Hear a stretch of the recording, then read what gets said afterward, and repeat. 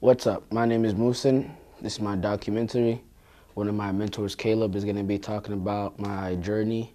And I met him like around 2009, so I known him a long time now. So let's get to it. I can think of really just two sort of times that I felt like frustrated with Muhsin. And part of it is just like normal behavior for his age and developmentally where he's at.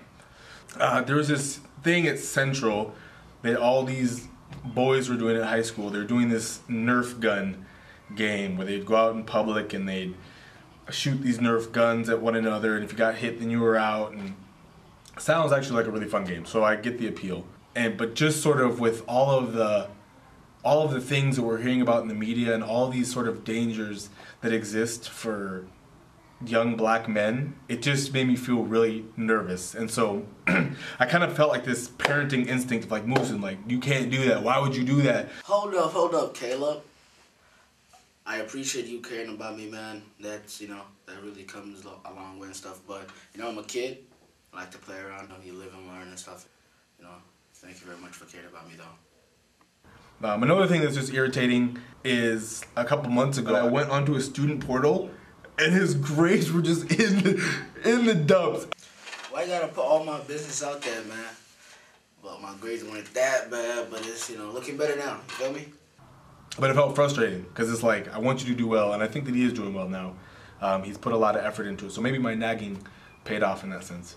Maybe I'll start out and just talk about a characteristic that Muhsin had, and he kind of has a little bit today, that I think of when I first met him. He was actually really, really shy. I'm not shy. But I think that sort of feeling of shyness, I think that that sort of informs the way that he is today. Well, probably I was a little bit shy, but I grew out of it. Look at me now, goofy.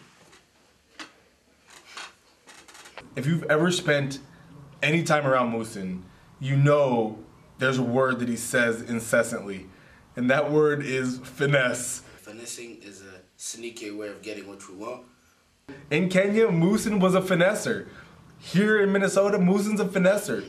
He's always using his charisma and his creativity and his lighthearted personality to sort of manipulate things to get him the way he wants. I work smarter, not harder.